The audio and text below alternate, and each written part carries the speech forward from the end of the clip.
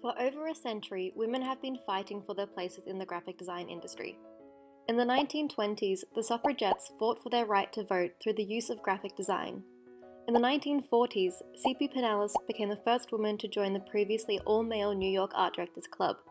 And in the 1960s, Muriel Cooper founded MIT Media Lab and taught a new generation of designers to embrace the digital age. Unfortunately for Australia, however, things stagnated pretty quickly. In 1989, AIGA's first national executive meeting was attended by a completely male audience. In the 1990s, 90% of art director and copywriter positions were being held by men. Thankfully though, the mid-2000s saw more women, 63% to be exact, graduating with design degrees. We know that women now make up 70% of all students studying graphic design, yet 60% of the industry remains male-dominated. Because of surveys run by Design Council, we know that not a whole lot has changed over the last decade, that because only 11% of design leadership roles are being held by women, 89% of the challenge still remains. There's a huge lack of recognition within the graphic design industry, but there are people and organizations out there that are trying to make a difference. The 3% Movement is an annual conference that strives to create awareness and to bring more women into director and senior positions. They advertise new jobs on their website specifically for directorial roles and are constantly challenging businesses to change how they view women in the workplace. Another organization looking to resolve this issue is Kerning the Gap. KTG is a collective of like-minded people who want to see more women in design leadership roles, hear their voices, and be inspired to create change.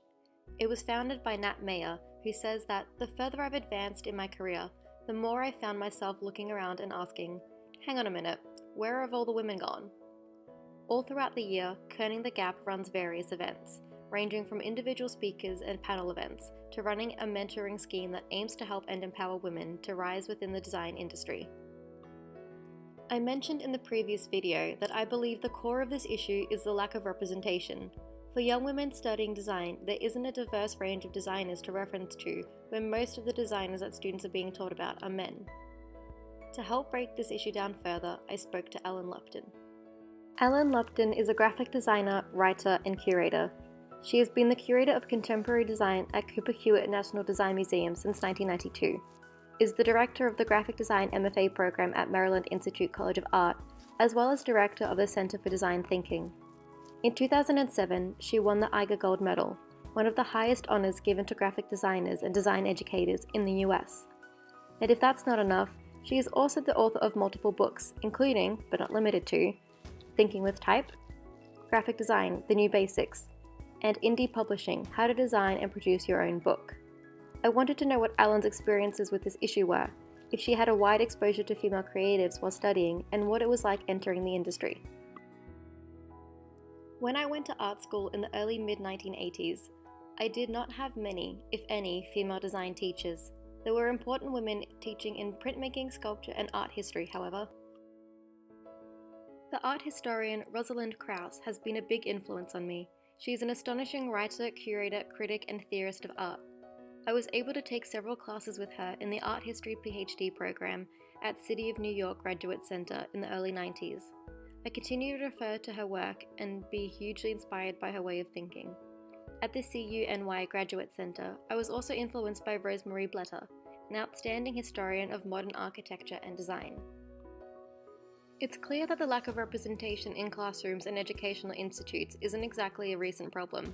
As professional creatives, women have never been given much of a chance or the recognition that they deserve, so there is very little information accessible to students.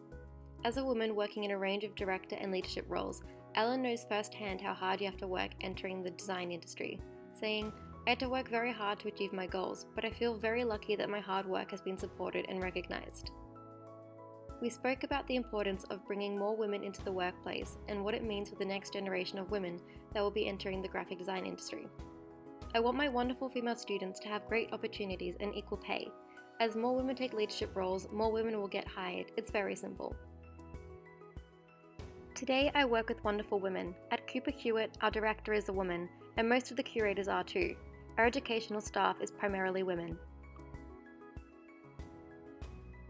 It's a good feeling when you know that you are solving a problem or completing a challenging task based on past experience.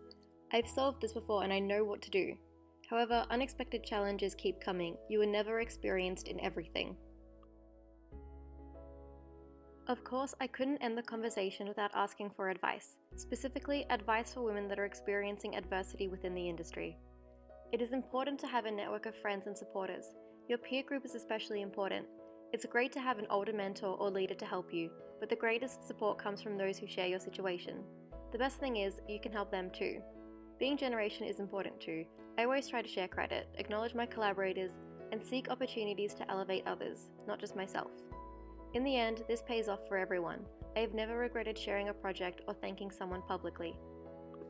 With that in mind, I cannot thank Ellen Lupton enough for having this discussion with me.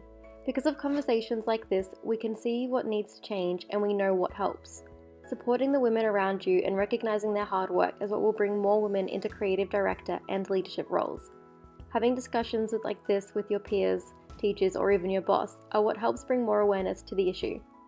Change starts in the classroom. We can teach more people about what women have done and continue to do for the graphic design industry and what it means to the young women studying design to see that representation.